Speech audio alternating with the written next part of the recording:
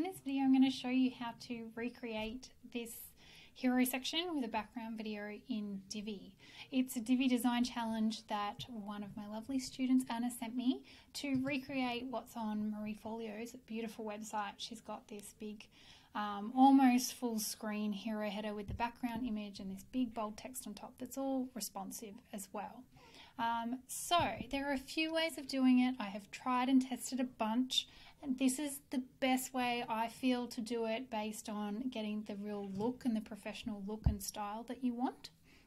And what I've done is I've actually uploaded the video to my website and embedded it that way. There are other ways where you can upload the video to YouTube, which is what I did. I created this background video, uploaded it to YouTube, and you can embed it using code. The downside of that is that you end up with the sort of name of the video at the top and these like watch and share links and the YouTube like play bar and everything, so it looks a bit ugly. And as a designer, I do not want that on my site, so that was a no for me. You can also upload your video to Vimeo and you can embed it without any of that stuff, but you do need their pro plan. And even though I have a paid plan with Vimeo, I don't have their like higher pro plan, and so I'm not able to do it that way. So the only way I'm able to achieve it, allow it to autoplay and not have any of that background stuff, the buttons and things going on, is to upload the video to my website and embed it. Not embed it, use the background, video background thing, which I'll show you right now. So let's just enable this and I'll show you what I've done. So I will actually recreate the whole section and you can see how I'm recreating it, and I'll show you a few little tricks along the way as well. Okay, so what I'll do firstly is actually go in and show you the modified styles so you can see how I've set all this up. Really, it's just a section with a row and one module. So if we go into the section settings, I'll just right click here and go view modified styles. And so the only things that I have changed here is I've uploaded my video, added it there, and I've also, if we scroll down, I've set a minimum height to 80 view height, so it takes up at least 80% of the viewport height each time, which is similar to what Marie has done here. You can see a little bit of the top and a little bit at the bottom, but it's taking up most of the screen height. With the video too, what I found is by creating my video and actually putting that black overlay on the actual video file means that I can set it up this way, because you can't actually add a video background, like a color overlay to a video background in Divi. Unfortunately, you can when it's an image, but you can't if it's a video. So adding it there cut out that step. Meant I didn't have to use any other code. It also meant that my video file was way smaller as well, which is great. So these are the video files for comparison. Don't do that. So we have the one with the video with the background overlay, like the image, the color overlay. It's 7.5 meg. It's still really quite large and not something that I don't necessarily recommend having background videos like this on your website. Although they look amazing, they can lead to a lot lower low times and performance, but you know, they do look amazing. So I understand if you do want to have one. But this made the file size not too bad, which is quite good. Without the black overlay, if we go here, it was a lot higher. So it was 11 meg, and I didn't change anything. All I did was add the overlay. So that's a good little tip there. Also, I trialed saving it as a GIF to see if that made it any better. Actually makes it way, way bigger file size. So do not recommend saving them as GIFs and using them as GIFs. Okay, so that's that there. That's all I changed for the section settings. So let's go add that section now. So I'm just going to add a new section and let's just add the row in. Might as well just add the module in while we're there, but I won't edit that module yet. Okay, so we'll go into the section settings. We go to background, click on background video, and then I've already uploaded the video, but otherwise you would just upload it here. If you were going to embed a YouTube or Vimeo video, you would insert from URL here, but you'll notice you'll run into quite a few little errors depending on how you've save the video, what your settings are, all that. It's just a bit tricky to do, so it does make it easier just to have it on your website, especially when it's not like a huge file size. So I've changed the background, and then the other setting I had to change was the sizing of that section. So I'm going to go to sizing, and I'll make the minimum height of 80 viewport height. So you'll see now it's made it a lot larger, and save.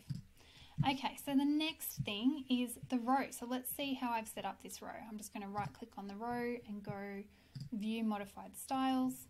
And so the only thing I've changed here is the positioning. So I wanted to have that text centered both vertically and horizontally. So I've set it as an absolute position and clicked on the center. So we'll go down here and go into settings, advanced, position, set it to absolute, and then click on the center. And you'll see how the text has moved down there now. Okay, and last but not least is the text module. So let's right click here and go view modified styles again. And so I've set this as heading text, I've centered it, I've made the color white. You will see that I've got this underlined and pink and italic and stuff. I'll show you how to do that in a sec. I've also set up, I set the font size and the line height, and I've set a different font size for tablet and mobile as well, because obviously that text would be way too big on other devices. So let's go do that now. So what I'll do is just go in here, copy this text. I'll actually show you what it looks like here. So it's heading 1, set as heading 1 is a background color, and I've made it italic and underlined, so there's a bunch of different stuff going on in here. But I'm just going to copy this, just so I don't have to retype it out. Let's paste it in here, and I'm just going to paste it in as plain text so that we can add all the stuff that I want to add. So first things first, let's go in actually to the design tab, and let's just adjust the color and the sizing and stuff so we can see it. So I'm going to set the font. Let's actually, I want it to be heading 1, so let's do that first. So I'm just going to highlight all that, and you can click on here and go heading 1, or there is a shortcut actually on my Mac. I can go Option Control 1 and it'll make it heading 1, which is pretty cool. My heading 1 text is Play Fair Display, which is very similar to what she has here kind of, so I'm just going to use that. But to find out what fonts people are using, there's a couple of tools you can use. One in particular I have is What Font. It's just a Chrome extension, and I can just click on any font and it's going to tell me what the font that is, so that's kind of handy. Okay, so I'm going to center this text, make it white, and then I think I had 110 pixels, and I had 1.1 line height, and then I can't exactly remember what I had here, but let's just have a play, probably about 70. That looks good. And this is maybe 45. That looks pretty good too. Okay, so there's those ones, and the other thing I want to change is making this underlined, italic, and that pretty pink color as well. So we're going to text. I'm just going to highlight this and go italic, underline. I'm also going to change the color. Let's just select any color. This is a little trick. So if you just select any color, then you can go into the text tab here, and all you need to do to make that color exactly what you want is just replace this hex code. So I'm going to go back. If I want this exact color, you can use this color pick eyedropper, which is another free Chrome extension. Just let it load. There we go. Oh, I think because the video, this is the downside of having videos. Copy that. Oh, I'm actually on my website, but it was the same color that I used on was used on Marie's. So I'm just going to paste that in. Oh, and I make sure you paste the hash, and there we go. So we've got that. So I think that was all the settings I needed to do actually. Let's just double check. View modified styles, centered, 110. Yep. Okay, cool. So that's it really, and now we can save this, and let's just look at our page here and make sure that it's so So I'll just refresh the page and we'll have the new section appear underneath. And it should hopefully look exactly the same. I'll just go like this to see it all adjust down. So it's all mobile responsive, so the mobile screen's shorter, it's going to get shorter as well. So yes, very, very cool. So that's how you create that hero section, just like on Marie Folio's website.